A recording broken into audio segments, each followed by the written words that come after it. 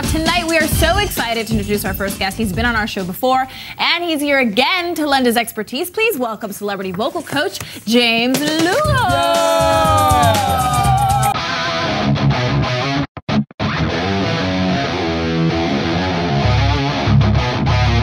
Okay, so yeah, I know I haven't made a video in a long time. Oh my God! All right, well, we're trying this. My hand is back. You guys know I had, well, people that follow the channel or whatever know I had hand surgery. It's a success. It's not perfect, but it's 100 times better. So I had trigger finger. I have not been able to hold a pick for like 2 years. So now we're getting there.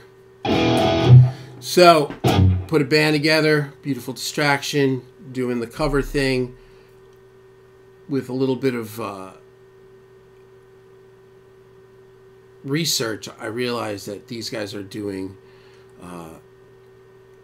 silent stages a lot of the tribute bands, a lot of cover bands, all the casinos, that kind of stuff. So we got an FM9. It's a turbo. I'm not really going to go into the whole thing of what it is, but it's basically a floorboard, so it creates guitar sounds. So, and I'm filming it back here on with my phone. So I'm going to start here, and then I'll come back there and I'll show you. So if you come to, so basically I have one preset for my whole show. It's real simple, and you'll see that here would be in my scenes. I've got a Fender right here, right, which I'll set up the Fender. I'll start here. So yeah, here's like the Fender, which is like Fender cleans.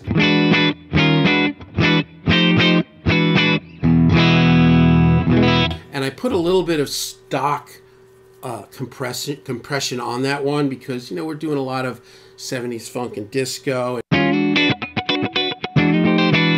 this Epiphone Les Paul also taps, so you could go between them, tap them both, tap one. A lot of times I like to tap the bridge for the funky.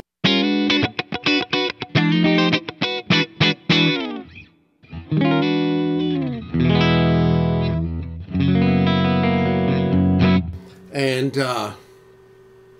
so then the second sound is Edge of Breakup, which is another amp. It's a it's like one of their plexis.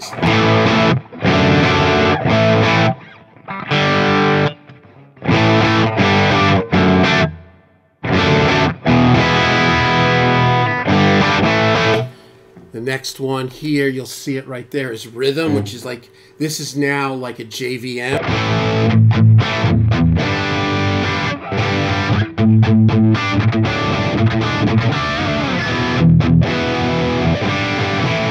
And then Crunch, the next one over, you'll see, I go up here, I'm getting to it. Well, you'll see it better when I get over there. This is now the same amp, but with more gain, the JVM.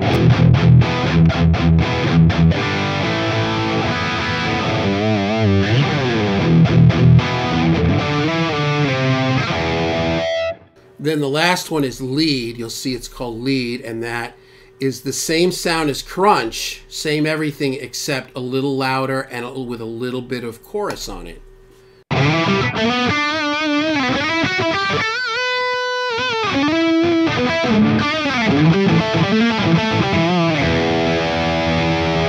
Just getting where I can play, man.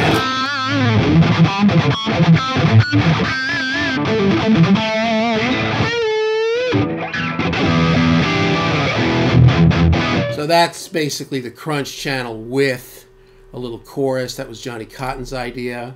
Back to the to the Rhythm, which is like, yeah, the same amp. So if you see here, I'll go out of this FC controller. If I go into amp, you can see if I go from scene to scene. So there's Fender. You see lower left on the FM edit, you can see Super Verb Normal. Right, you go to the next one, you'll see it goes to amp A or C, which is Plexi. See, it's all backwards. I've been working on this for like a month. That's nice. I like that. And then the next scene is the JVM, the Brit JVM. I never even played a real one of these, but I really like this pad.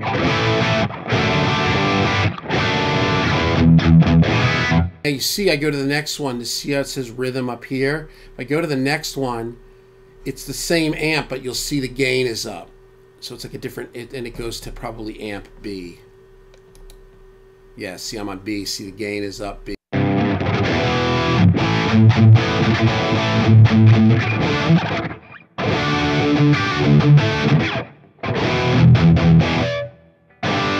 And then the same thing here, but now it's louder with a little bit of...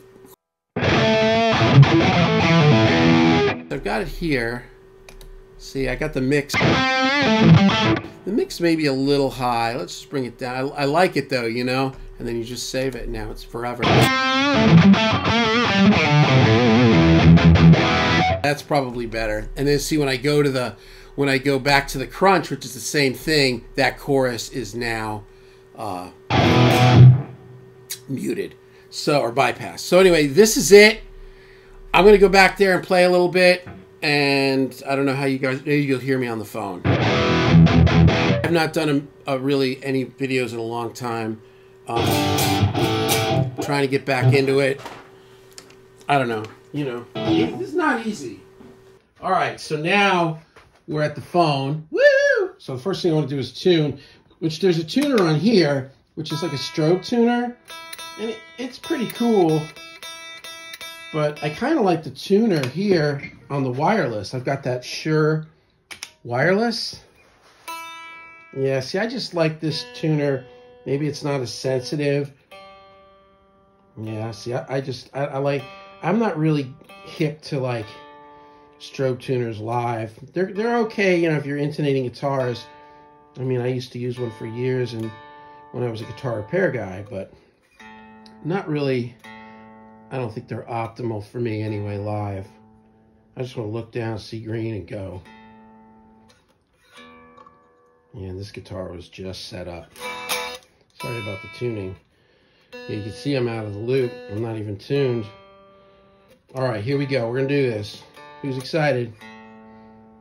I've got 8 minutes because I got to go and drop a guitar off. I've been sending all my guitars little by little to the tech.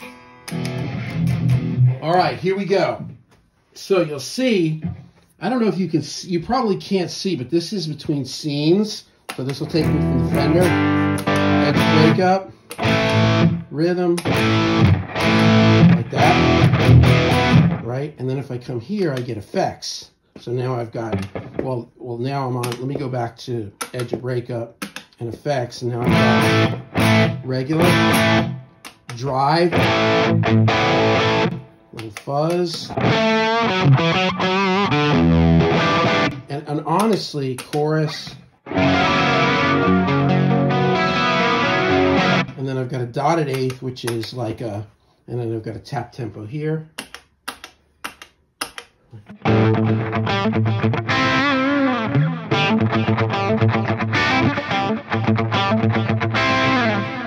Right? And that's like a digital, more of a digital delay, and then I've got an eighth, a quarter note analog delay. I love that delay.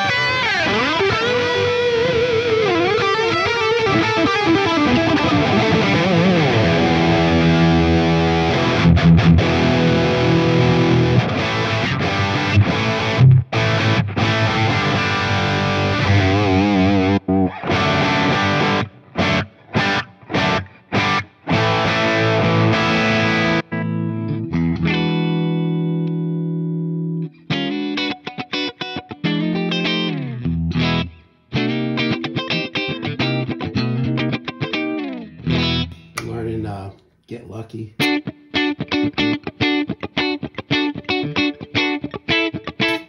All in on that.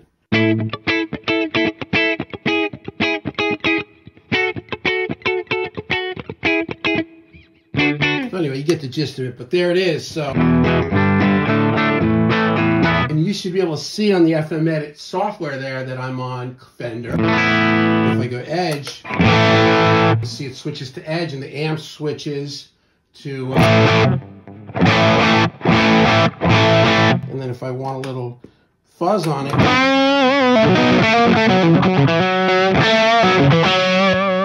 gotta juice that fuzz up. I mean, I've got it working now, so now it'll be a matter of mostly dialing in the effects.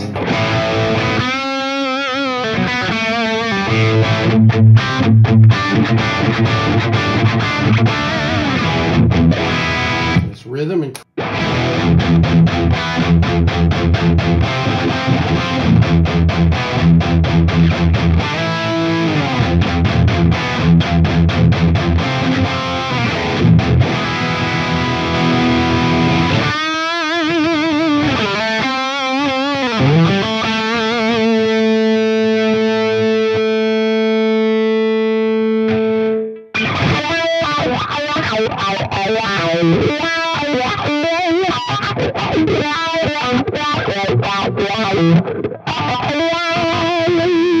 it's hard to do it with the mic stand right now. Amps along the bottom are effects. I got my tap on the end. I've got my tuner, my scene, and then the other thing I've got is I've got a boost on every single.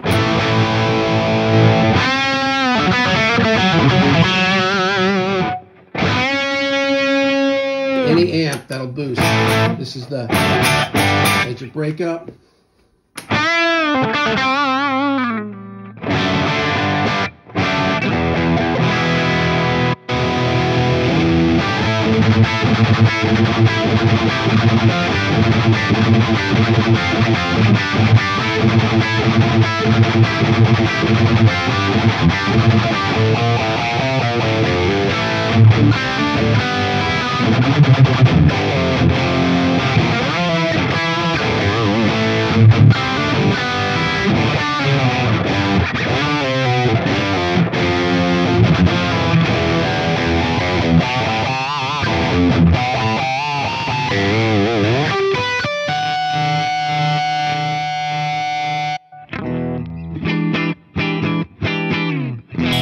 There you go.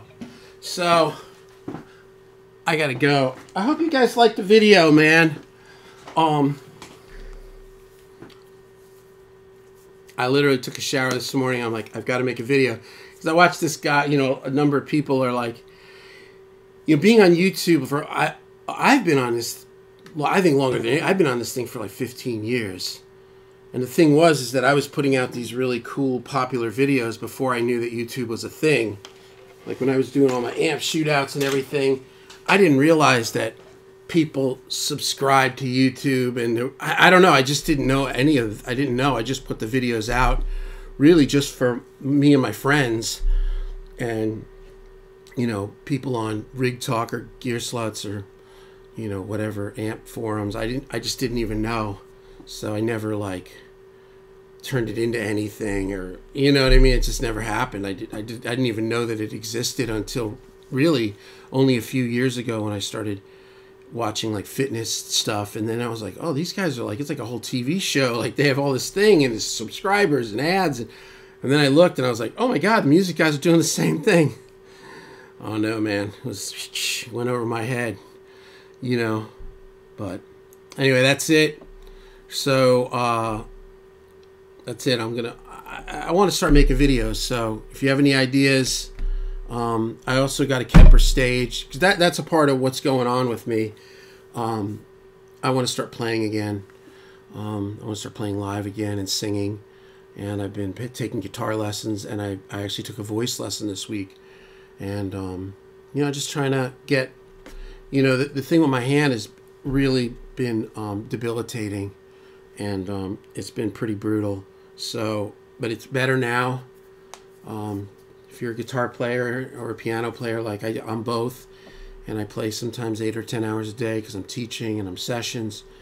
Take care of your hands, guys. I don't know what I could have done differently. I mean, I've been having problems with this hand for forever, but now it just got so bad where it just wouldn't even move. So they had to cut into the palm, and it's called release surgery, and they open up space for the tendon to start to move. It's inflammation. At the end of the day, it's arthritis, but it's like severe arthritis, and it's focused right here. So there it is. So yeah, I couldn't hold a pick. Every time I pick up a pick, it would drop, and it was like it wasn't even just a strength thing. It was like a sensitivity thing. And also I realized, like, I don't hold the pick really hard. So when I was really having my problems, the only way I could play was to hold the pick really hard. Because if I held the pick the way I wanted to, it just kept falling out of my hands. And I mean, you're doing sessions and it's falling out. Sometimes it would fall out of my hands like, I don't know, 5-6 times an hour through the whole day. And it was just, it was just a drag, man. I just thought, oh, is this over? Can I not do this anymore? But we're getting back there. I've been learning slide. I've been working on swing and soloing over changes. And I want to get into some funk stuff. Really want to get into funk stuff. And I have the whole old sizzling guitar lessons of Doug Seven, his chicken picking session. If you've never seen those, they're cool, man. Doug Seven is cool, man. He's a nice guy too. I like that guy. So anyway, there you go. But and I've been taking guitar lessons with Daniel Serif, and he's kind of a friend of mine from Raleigh, and he's a really good guitar player, and he's into like kind of jazz and funk rock and blues, and he plays slide, and he's kind of an all-around guy. So that's what I've been doing. But I got to go drop guitars off right now at Elliot's place. I've been, over the last few months, like leading up to knowing I wanted to start playing, I've been getting all my guitars to the shop, not fret jobs, but like, fret leveling and setups. And he ordered a shim for my P bass. So anyway, that's just it. I hope you guys enjoyed this. That's it, man. Like and subscribe.